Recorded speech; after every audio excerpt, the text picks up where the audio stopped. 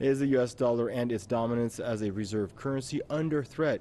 If you ask countries that are involved in a trade war with the U.S. or on the receiving end of U.S. sanctions, answer would be a definite yes. But U.S. dollar and its appeal has been on the decline for a while.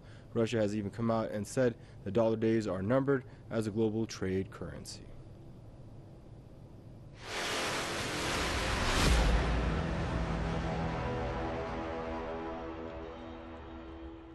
Aside from waging devastating wars, imposing economic sanctions has for decades been another means used by the U.S. to get what it wanted. To pile up the pressure, the U.S. has on a number of occasions put a ban on using the dollar in transactions with the targeted states. Iran, Turkey, and Russia are the latest countries hit with a raft of U.S. punitive measures, with Tehran facing a ban on using the dollar. By levying such a sanction, Washington aims to cut Iran off from the global economy, where the dollar is commonly used during international transactions.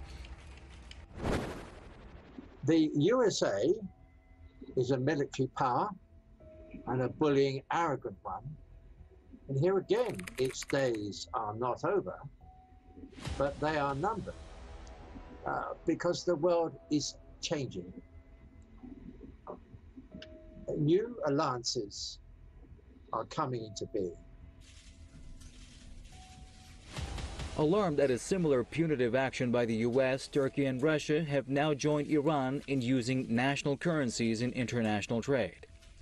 On a visit to Turkey, Russia's top diplomat said his country backs using national currencies to settle bilateral trade deals with Turkey, China, and Iran. Sergei Lavrov also predicted that the role of the U.S. dollar as the currency of global trade will decline over time and eventually lead to its demise. And now there are a number of countries that are already trading in their local currencies. Here's a list. Iran is one of them, and so is its neighbor Turkey. Now both have been subjected to U.S. sanctions. Add China to the U.S. tariff penalties, and Russia is plain to see why these countries are opting to ditch the dollar.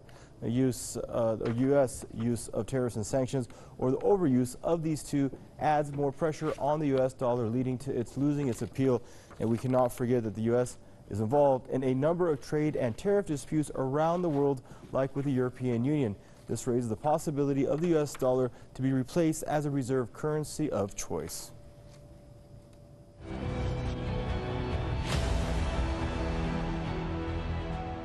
Iran and Turkey have been trading in local currencies since October 2017 as part of an agreement between the two countries' central banks. This comes as the value of both countries' currencies has been plummeting recently. Among other issues, a fresh wave of U.S. sanctions is said to have played a role in the devaluation of the Turkish lira, the Iranian rial, and the Russian ruble. However, Ankara, Tehran, and Moscow seem pretty much determined to shun the U.S. dollar. Turkish President Recep Tayyip Erdogan has recently come down hard on what he calls the U.S. attempts to unilaterally impose its rules on global finance. He said Turkey has made advancements in its ties with Russia in accordance with mutual interests. Shortly after Erdogan's remarks, the Kremlin said Russia favored bilateral trade with all countries in their local currencies. What seems to be a concerted effort made by Iran, Turkey, and Russia to mitigate the effects of U.S. sanctions comes at a time Washington is engaged in a trade war even with its allies.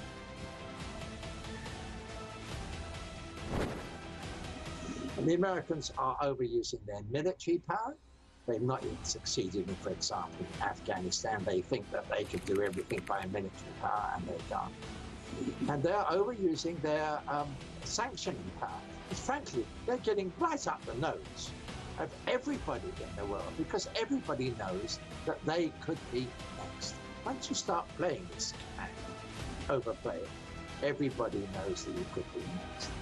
They overplay the diplomatic card, the economy card, the moral card, the political card, and they've overplayed their abuse of the SWIFT banking system and the use of the dollar as a reserve currency. Given the circumstances, more countries are expected to take a tough stance against what many see as the U.S. abuse of the role of the dollar as a global reserve currency.